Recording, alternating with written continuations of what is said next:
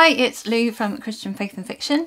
I have 4 book reviews to share with you today. They are Christian fiction, 2 contemporary romance, 2 historical fiction. So if you've read any of these books, let me know what your thoughts were in the comments, and also let me know what your favourite book is that you've read recently. Okay, let's see how I got on. I've finished reading Positively Penelope by Basham. This is the second book in the Skimar series. I think that's the name of the series. The first one is Authentically Z, and the third one is Loyally Luke. So this one, they have fantastic covers. I really love the colours and so upbeat. This one is following the cousin Penelope, who is really into musical theatre. She loves Julie Andrews and Audrey Hepburn, I think, but particularly Julie Andrews, and she's sort of a very bright, upbeat, sunshiny, singing and dancing, all kind of theatre loving person. She is fairly young, early 20s, and she has taken on an internship on this island, which is, I'm guessing, a kind of imaginary island somewhere off the Scottish coast. I'm not entirely sure where it was fictionally meant to be, but it feels like that, and the accents of the audiobook have Scottish accents. So kind of a Scottish, Scandinavian feel to the island. She goes to the island to help with this theatre, to help save the theatre, and she's coming up with lots of ideas. She's very bright and breezy, and somebody who works there is a guy called Matt, who has a young daughter. He's a single parent. His ex-wife left him, and so he's grieving that. He's grieving the loss of some other people in his life, and he is quite sort of grumpy. So it's a definitely sunshine grumpy kind of trope, but this one was done very well. It kind of subverts it a bit in places as well. Yeah, absolutely loved it. It gives me sort of Beauty and the Beast feels at the beginning particularly, and yeah, I loved it all the way through. I liked listening to the audiobook because it was quite funny. I never imagined the American accents being those ones, so when I read the first book, I read the paper copy, so hearing it was quite strange to start with, but yeah, it was really fun. And yeah, swoon-worthy romance, very sweet, pretty clean, and yeah, just really sort of kissing. That's all there is in that one. I liked the style of it. I liked that it was sort of backwards and forwards in messaging mostly. There is a bit of narrative, but mostly it's like emails, texts, that kind of thing. And I like that they had both a male and a female narrator on the audio book. As far as Christian content goes, it's kind of light, but they're definitely both Christian characters. To me, it felt like Penelope was maybe younger in her faith, and so just sort of learning, yeah, sort of at the beginning of her journey maybe. They went to church and that kind of thing, but it wasn't there right at the centre of like the decision making and stuff. So I would give it a 2 out of 3 for Christian faith rating, and 9 out of 10 for story enjoyment rating. I enjoyed it very much. I finished reading The Huntress of Thornbeck Forest by Melanie Dickerson. This is a medieval fairy tale retelling, but it's sort of a mashup of 2. So somebody in the comments said to me it's like Robin Hood and the Swan Princess, which is true. After having read it, it was definitely sort of a mashup of those 2 things together. Odette is a merchant's, not daughter, niece, and she's living with her uncle, fairly wealthy, and she likes to secretly go out into the forest and shoot deer to give to the poor children to make sure that they are fed, and she goes out at night time to do that. She's also sort of teaching the young orphans. She wants to help them, but then she meets the Margrave, sort of the head guy, the like duke as it were over the place, his forester, who is in charge of the forest, and he is trying to track down a poacher who's been poaching deer, but they are sort of instantly they're attracted to each other, but she knows as soon as she finds out who he is that that is really bad news for her. But she can't help being attracted to him, and he's attracted to her. So there's the romance, there's the story of what will happen if he finds out. There's some other subplots going on as well within that story. The actual, like the action part of the story, I really enjoyed. I thought it was good. I thought it had a good story all the way through, and especially near the end got very built up the plot. As quite often for me with Melanie Dickerson's books, I really enjoy the action. Some of the romance I find quite cheesy. Same in this book.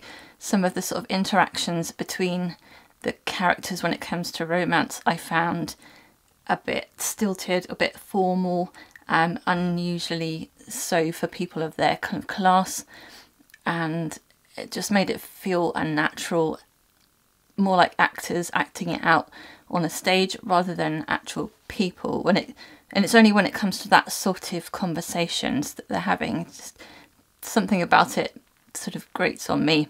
But the rest of the sort of storyline of the book I enjoyed a lot. So I would give this one 3 out of 3 for Christian faith rating and 7.5 out of 10 for story enjoyment rating.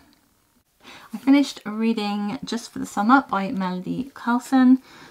I like to match my top to the book when I'm doing these things. Yeah, accidental. This is a sort of Christian, sort of clean, contemporary romance. It is like a kind of job swap trope. So there are 2 hotel managers, female hotel managers, who are sort of fed up with where they are. One of them, Ginny, is in a popular boutique hotel in Seattle, and then Jacqueline is managing her grandfather's fishing lodge, and they go on this job swap site and end up swapping hotels. And of course there is romance involved in the story. I thought I could predict where this story was kind of going. I was kind of hoping for that, but it went in its own sort of direction. And to start with, I was maybe a little bit confused, maybe a bit disappointed, but actually as I got into it, I really enjoyed it. I thought it was quite refreshing. There is a character in here who I didn't like at all. Really didn't like, and I'm not going to say who it is because that would kind of spoil it. But as I was reading through, I felt like the author intended me to not like this person. So yeah, at least I think so.